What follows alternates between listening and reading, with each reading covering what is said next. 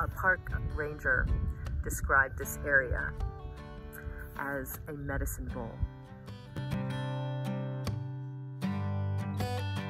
Well, it's been 2 weeks now living in the Joshua Tree National Park,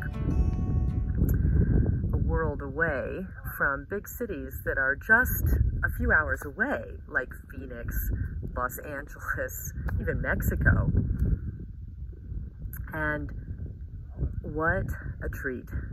I highly recommend Joshua Tree National Park for your van life experience or just a vacation.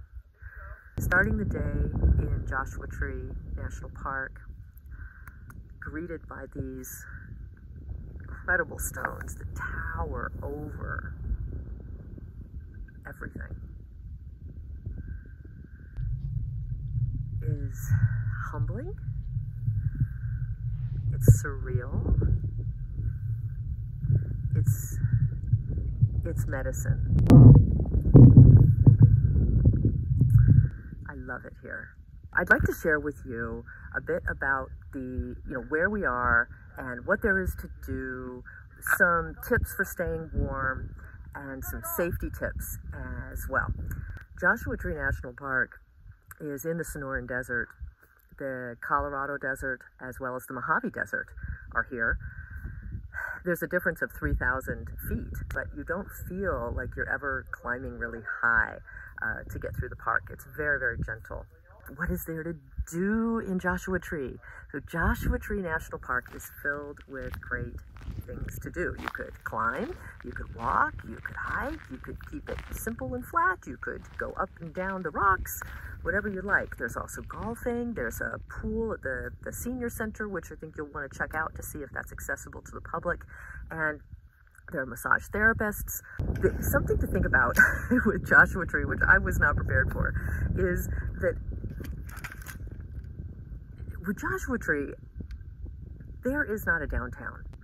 And the interesting shops, like the crystal shops or the health food stores or the really colorful homes, are not obvious.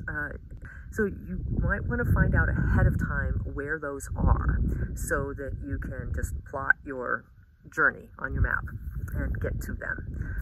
It's a world away. It's hard to imagine that you're just a few hours from major cities, and this landscape, this remarkable landscape that's utterly silent at night.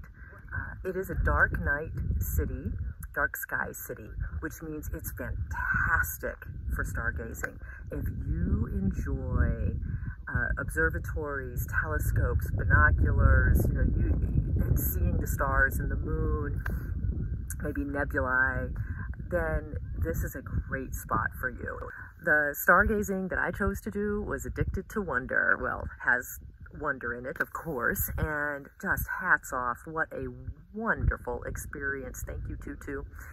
There was a paradigm shift in there. I highly recommend Addicted to Wonder as a treat. It was my birthday, so I treated myself. There's also Sky's the Limit Observatory. If you get here when there's a new moon, if you time it so there's going to be a new moon, then Sky's the Limit Observatory for free will show you the heavens. So highly recommend that.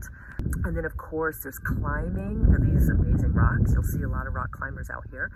And there's just sitting and gazing, taking leisurely walks, sunbathing. Right now it's in the low 40s, and look at this, it's fantastic. The nighttime has been in about the 30s. This is December, and I've been just fine. The inside of the van, eventually the insulation, insulation just buys us time, right? It doesn't actually prevent the inside of the vehicle from ever getting cold or hot. It just buys you time. And what I have found is that it gets down into the 40s at night in the van, and using the electric blanket, the DC powered electric blanket, has been just fine, along with a hoodie. And thank you, Lady Bug Out, for that suggestion. That is something I had done years ago, and you reminded me to start doing that again.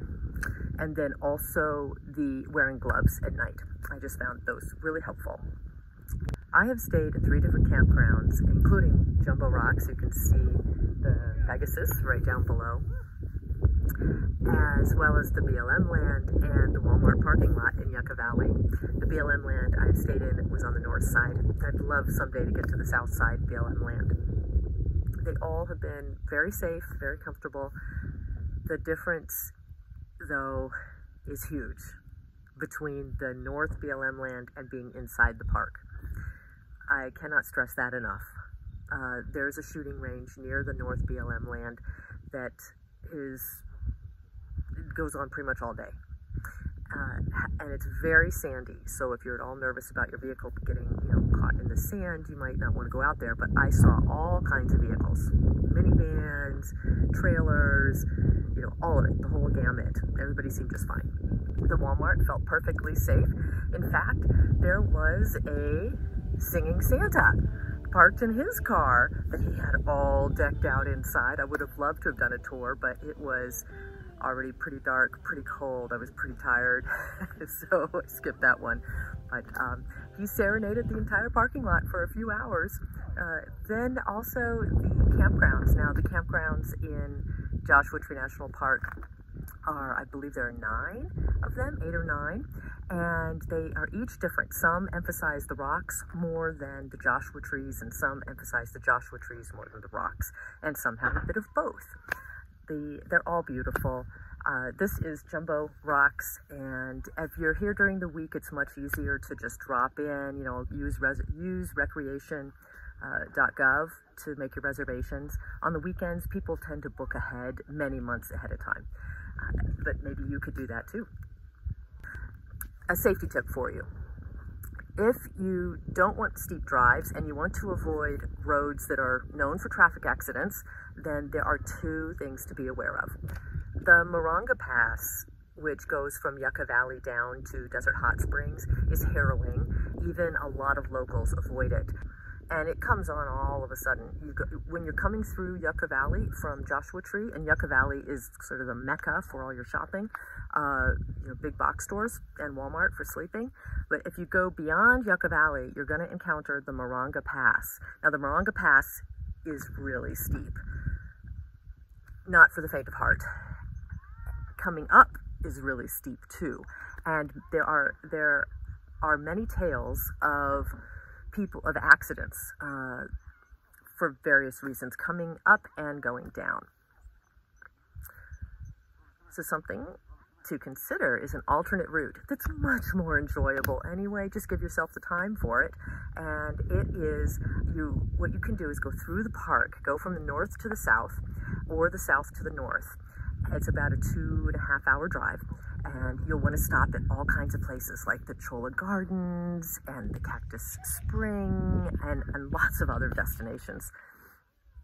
And make your way to the other entrance. That's the way to go, in my opinion.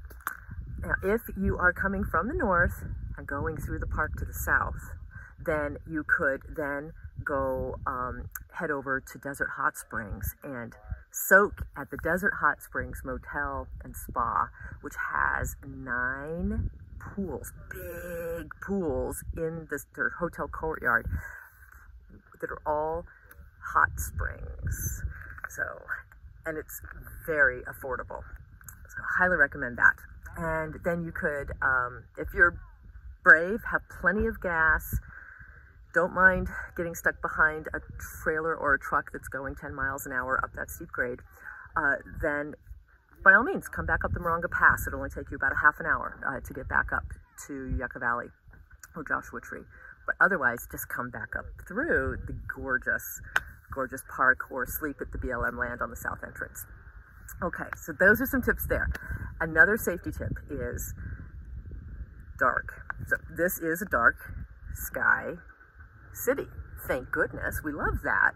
However, it can make driving a bit perilous, especially on 62, which runs straight, very, very straight, through Joshua Tree and Yucca Valley and 29 Palms, and it just keeps going.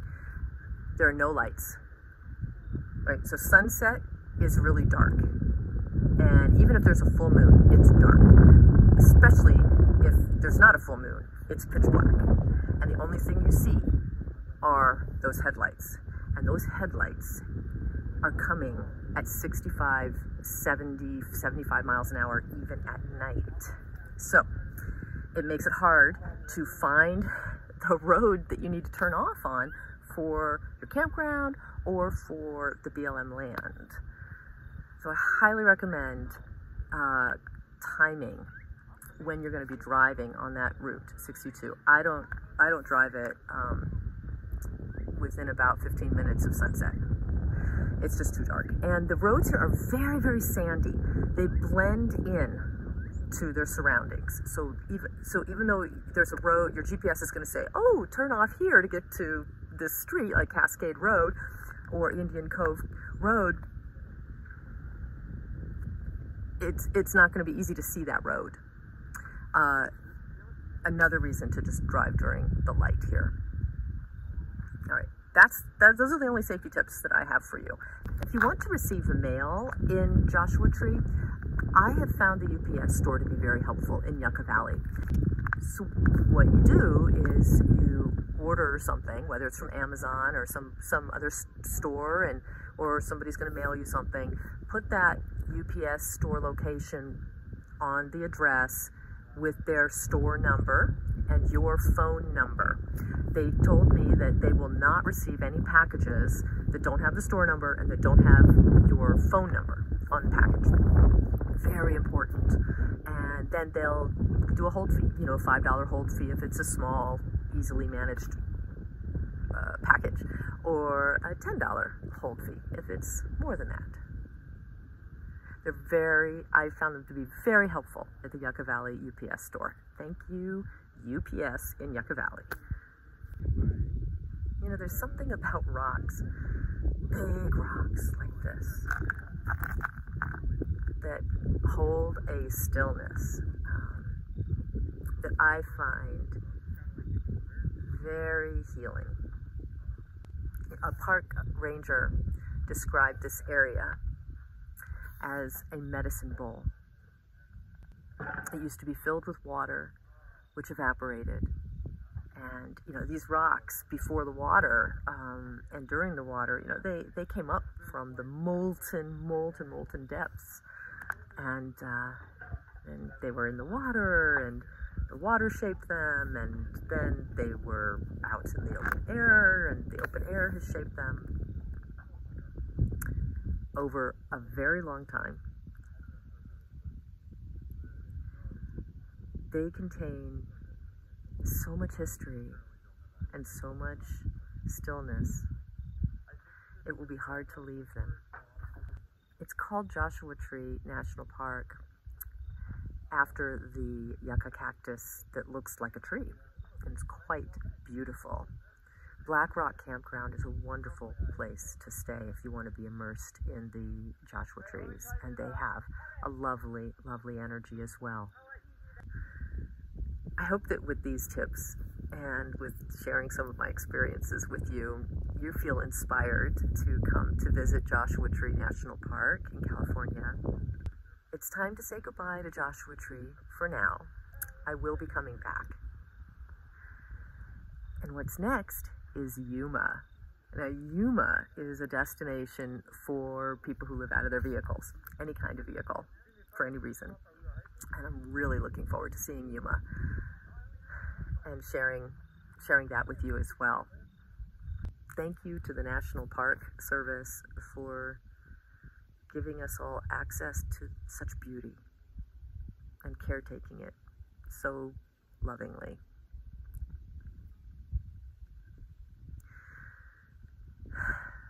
Follow your heart and enjoy your journey.